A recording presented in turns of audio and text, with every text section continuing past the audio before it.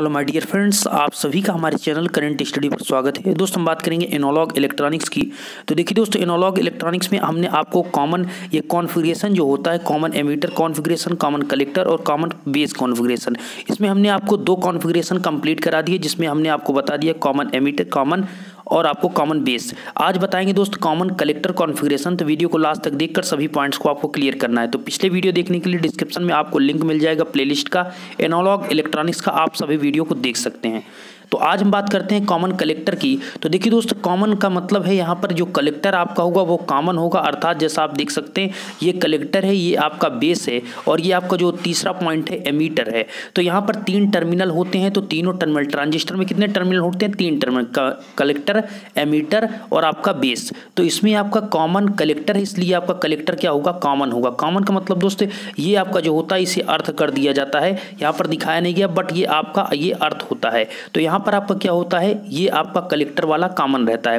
Common का मतलब दोस्त जो आपका इनपुट होगा वो आपका बेस, और मतलब जो आपका कॉमन होगा वो इनपुट में भी होगा और आउटपुट में भी होगा। तो यहाँ पर आप ध्यान से अगर देखेंगे दोस्त, तो यहाँ पर जो इनपुट करंट है वो आपकी IB है और आउटपुट करंट आपकी क्या है? वो IE है। और यहाँ पर एक लोड रेजिस्टेंस RL लगा हुआ है और इसके अक्रॉस वोल्टेज आपको V आउटपुट, मतलब आउटपुट वोल्टेज V0 आपको मिलता है या VO मिलता है।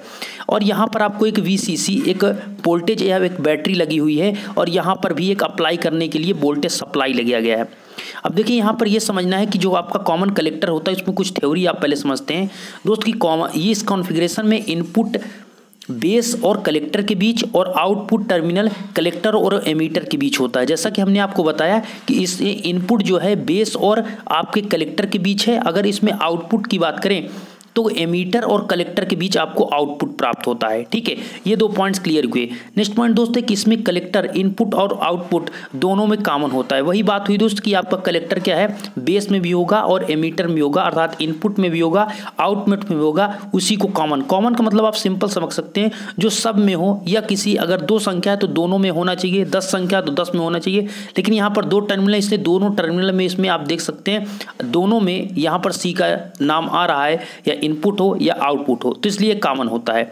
जिससे देख सकते हैं कि परिपथ में एक RL जो कि एक लोड रेजिस्टेंस है जो लगा हुआ है और जिसके अक्रॉस अर्थात सिरों के मध्य आउटपुट वोल्टेज प्राप्त होती है। इस प्रक्रिया में या इस परिपथ का वोल्टेज एम्प्लीफिकेशन सदैव 1 से कम होता है। सदैव ध्यान रखिएगा दोस्त, इसका जो वोल्टेज एम्प्लीफिकेशन होता है, वोल्टेज प्रवर्धन जो होता है वो सदैव इसका 1 से ऑलवेज 1 से कम होगा। नेक्स्ट पॉइंट दोस्त है कि कॉमन कलेक्टर का यूज इम्पीडेंस मैचिंग और बफर स्टेज की भांति किया जाता है।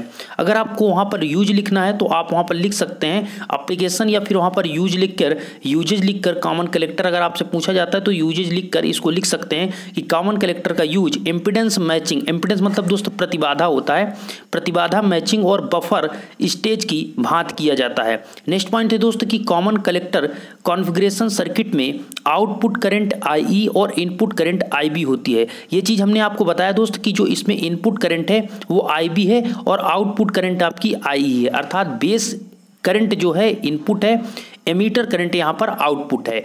लेकिन यहाँ पर आपको ये चीज़ें ध्यान से समझना होगा, और ये आपकी कलेक्टर करंट है जो कि बाहर की ओर आपकी दिखाई दे रही है। और ये चीज़ आपको उसके आगे हम बताते हैं कि IE इक्वल टू, आप जैसा कि आपको ये फार्मूला दोस्त पता है कि एमीटर करंट के इक्वल दोनों की वैल्यू होती है, अर्थात एमीटर कलेक्टर और बेस दोनों धाराओं के बराबर होता है। IE equal to IB plus IC, ये सदैव आपका कांस्टेंट होता है, अर्थात जो आपकी टोटल करंट होगी IB IC की दोनों का योग वो IE अर्थात एमीटर करंट के इक्वल होगा। अब देखिए यहाँ पर आपको हम बताते हैं करंट एम्प्लीफिकेशन, जिसे आप हिंदी में बोलते हैं धारा प्रवर्धन।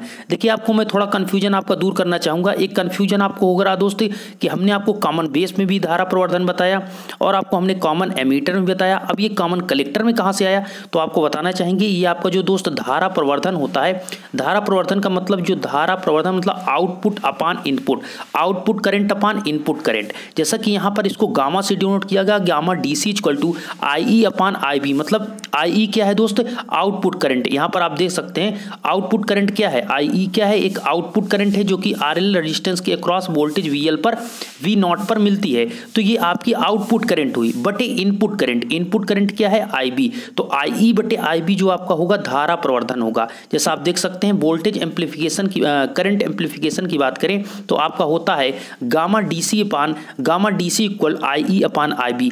ये आपका दोस्त DC है। अब इसी में परिवर्तन की बात करेंगे तो AC अर्थात अल्टरनेटिंग करंट जो आपकी होती है ये इसमें गामा AC करेंगे तो इसमें दोनों में डेल्टा लग जाएगा। चूंकि आपको पता है जो आपकी गामा की वैल्यू होती है AC के लिए वो परिवर्तनीय होगी। चूंकि आपको पता है दोस्त AC अल्टरनेटिंग जो AC करंट होती है वो आपकी परिवर्तन होती है अर्थात लगातार समय के साथ परिवर्तन होता है, लेकिन DC में ऐसा कोई परिवर्तन नहीं होता है। इसलिए इसमें परिवर्तन डेल्टा का मतलब परिवर्तन होता है, ठीक है, इसमें चेंजिंग होती है। तो gamma DC equal two way दोनों सेम है, IE/IB है, बस इसमें आपको डेल्टा लगाना है अर्थात ये परिवर्तनीय होगा। अब आपको हम बताते हैं दोस्त कि कॉमन, देखिए उसके पहले एक पॉइंट है, हाँ एक पॉइंट आपको बताना था। देखिए एक आपने पढ़ा दोस्त गामा DC, एक आपने पढ़ा बीटा DC, ठीक है, ये DC समझिए, और एक पढ़ा आपने गामा DC। अभी हम DC के लिए बता रहे हैं, फिर AC बताते हैं।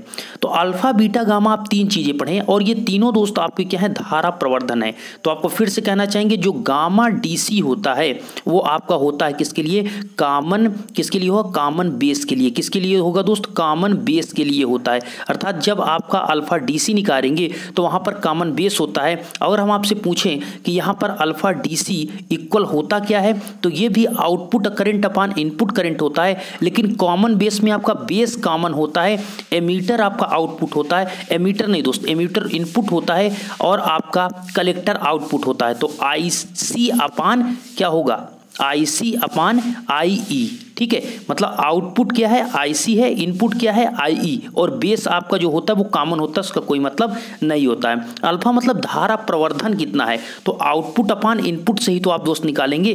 तो यहाँ पर अल्फा DC जो होता है वो अल्फा जो होता है वो आपके कॉमन बेस के लिए होता है। अगर हम यहाँ पर बात करें बीटा DC की, बीटा की, तो आपका इसमें क्या होता है बीटा में दोस्त, बीटा में आपका यहाँ पर कॉमन बेस होता है। क्या होता है, कॉमन बेस। तो जब बेस आपका कॉमन हो जाता है, जब आपका यहाँ पर बेस कॉमन हो जाएगा दोस्त, अब दोस्त क्या हो रहा है, कॉमन एमीटर, अर्थात जब एमीटर आपका कॉमन होगा तो इनपुट आपका बेस होगा और आउटपुट आपका कलेक्टर होगा, ठीक है।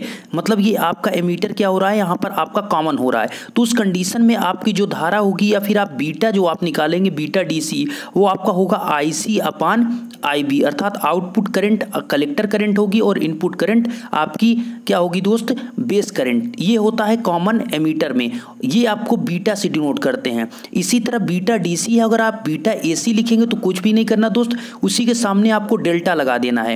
अर्थात आप क्या लिख रहे हैं, बीटा, बीटा का मतलब इसमें क्या है, कॉमन एमीटर, अर्थात डेल्टा IC/डेल्टा IB, ये आपका होता है बीटा का मान। सभी ये धारा प्रवर्धन ही है।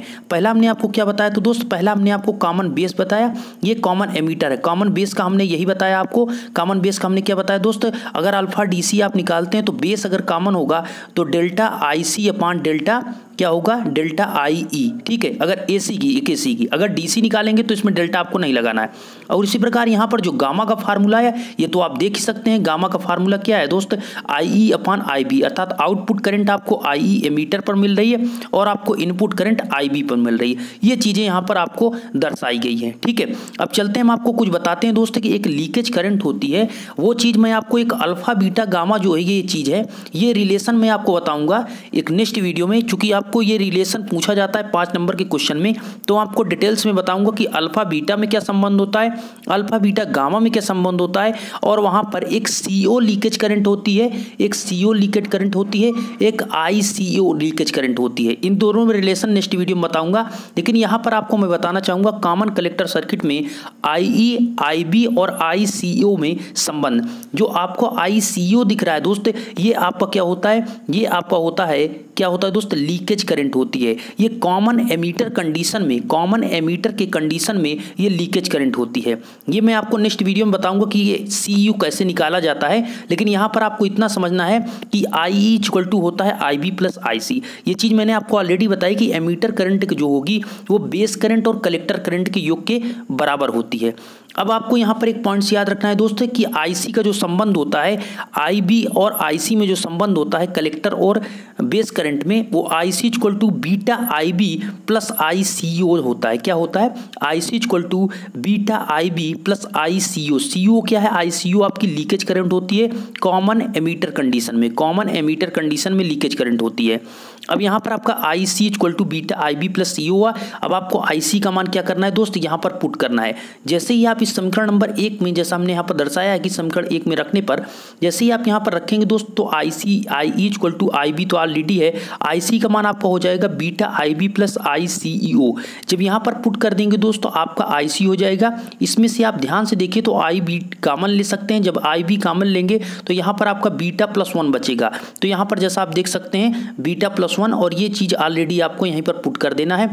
तो यहाँ पर आपका आई इक्वल टू हो जाएगा बीटा प्लस 1 आईबी प्लस आईसीईओ। ये चीज़ आपको यहाँ पर प्राप्त हुआ, ये रिलेशन था। तो आपको यहाँ पर कॉमन कलेक्टर, देखिए मैं आपको ये कहना चाहेंगे कॉमन कलेक्टर उतना इंपॉर्टेंट नहीं है जितना आपका कॉमन बेस और कॉमन एमीटर पूछा जाता है, क्योंकि उसमें फिगर्स हैं और आपको उसमें रिलेशन ज़्यादा बुक्स में भी मिल जाएगा। तो यही कहना चाहूँगा कॉमन एमीटर और कॉमन कलेक्टर ज़्यादा, कॉमन एमीटर और कॉमन बेस ज़्यादा ध्यान से उसको समझिएगा, जो कि मैंने पिछले वीडियो में आपको अपलोड किया। तो डिस्क्रिप्शन में इसके लिए आपको लिंक मिल जाएगा, वहाँ से जाकर आप सभी वीडियो को क्लियर देख सकते हैं। प्लेलिस्ट का मैंने लिंक दिया है, वहाँ से आप देख सकते हैं। नेक्स्ट वीडियो आने पर दोस्तों आपको अल्फा बीटा गामा और अल्फा बीटा में संबंध और लीकेज करंट में संबंध, ये सभी चीज़ें आपको बताई जाएंगी। धन्यवाद।